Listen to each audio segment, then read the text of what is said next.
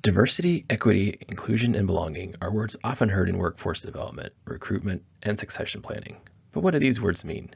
Sometimes they can be challenging topics. However, with a little understanding, useful tools, and resources, you can help your organization become more diverse, more equitable, and more inclusive to foster an environment of belonging. Diversity encompasses many different topics and identities. Your community is made up of people with various abilities and a wide range of ages, ethnicities, genders, incomes, races, and more.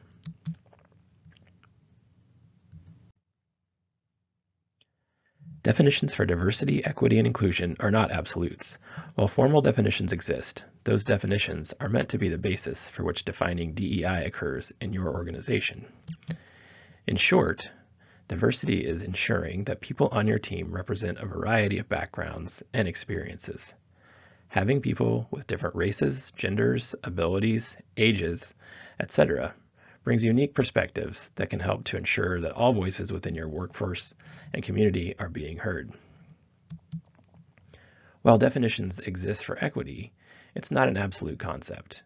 Equity is achieved by evaluating the needs of the individual or group and how resources can be applied to assist that individual or group with achieving the desired results, whether they are personal goals, individual career goals, and broader organizational goals. Inclusion doesn't just happen because you hire someone who identifies in a manner in which you do not identify. Inclusion is the intentional act of ensuring that not only you hire and promote a diverse group of individuals, but that you provide the resources necessary for individuals to thrive, be successful, and meet organizational goals.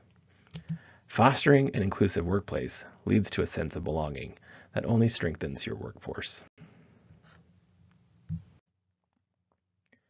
As individuals, we have certain traits for which we associate with certain groups. Race is often how we are perceived, and is often binary between people who are perceived as white and people who are perceived to be people of color. Additionally, subsets of races and ethnicities can further identify us as part of a group. These stratifications can occur in various groups such as class, socioeconomic status, gender, ability, education level, and other group identities. Equality and equity are often used interchangeably. However, they are different approaches to achieving balance.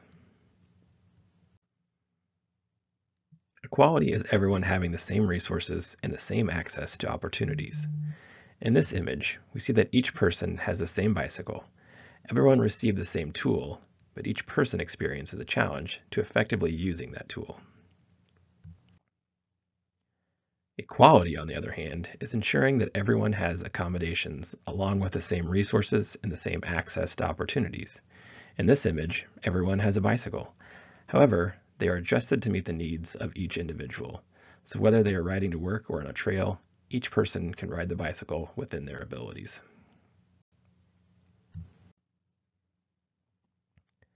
In tandem with equity, inclusion is making space for a diverse group of individuals to thrive. Intentionally and actively adjusting to ensure that people of all backgrounds, identities, and abilities are able to function at their best is important for them, you, and your organization as a whole. When people have the tools that allow them to thrive and be successful, they, and subsequently the organization, can prosper. In our previous example with the bicycles, simply providing the tools is the first step to creating a cohesive space. But providing specific types of tools for individuals based on their needs creates an inclusive space in which each rider or employee has the tools best suited to their abilities and skills for which to traverse this journey. This provides a welcoming space in which all people feel that they belong and can achieve success with the tools that suit individual needs. In the case of the water industry, water workers tend to be a homogeneous group, lacking in diverse genders, age, and background. Understanding the lack of diversity in the water sector is key to developing plans and practices to recruit and retain diverse talent. Many water workers, especially women and people of color, serve in helper and labor roles, such as clerical, maintenance, construction, and other labor roles. Part of developing an efficient, sustainable, and diverse workforce is to provide resources to those in helper roles to develop their skills, to support career goals, and enhance the utility and the community for which it serves. Although sometimes challenging concepts, diversity, equity, and inclusion are imperative for developing and sustaining efficient and effective workforces. Remember that diversity can mean a variety of backgrounds, ages, and abilities.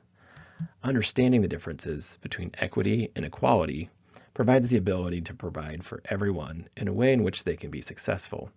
Ensuring that staff have the tools to help reach individual and organizational goals results in a prosperous organization.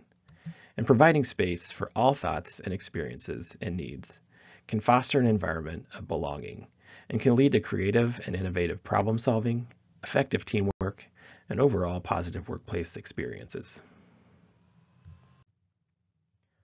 Thank you for spending some time learning about the basics of diversity, equity, and inclusion.